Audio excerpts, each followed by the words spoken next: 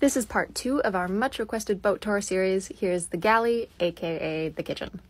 Starting over with the oven. This used to be a propane oven and it never got hot. Propane is an absolute nightmare and I'll talk more about that. We've replaced it with a convection microwave oven, which we love. This is a really good model.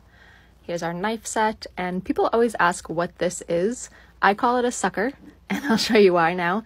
It's basically a suction cup that we use to lift the floorboards off to access our floor storage in the galley. We have a lot of floor storage. As you can see here, those actually are all throughout the cabins as well.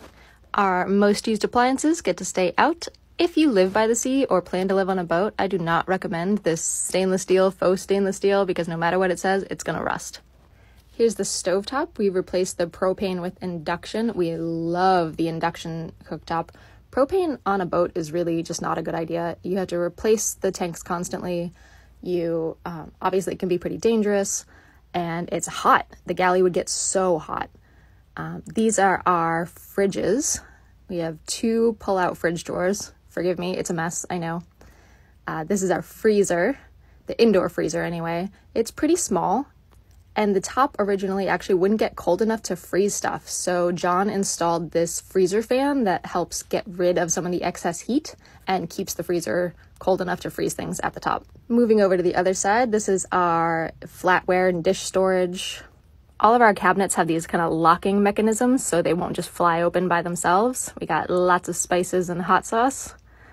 And we could have replaced all of these drawers with a dishwasher, but that seemed silly. We definitely needed all of this storage. As you can see, we use it. One of our most beloved upgrades is we cut out the back of our island/refrigerator and installed this television. We actually got a quote to get that professionally done, and they quoted us $5,000, so we installed that ourselves. In the cockpit, you can see my garden, which is bare because I left that hatch open on a long sail and a bunch of salt water got in and killed everything. Way to go me. And one of my favorite things about our galley is this purchase.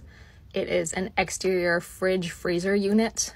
We host charters, so we need a lot of fridge and freezer space, and this was an absolute amazing purchase. I'm so happy with it. The big side is the freezer, the little side is the fridge. These are some things I like to keep us a little more eco-friendly. We can use less wasteful things. And then if we walk down the starboard side of the boat, this is a 3-tiered pantry. I hope you like the galley, and let me know if you have any questions.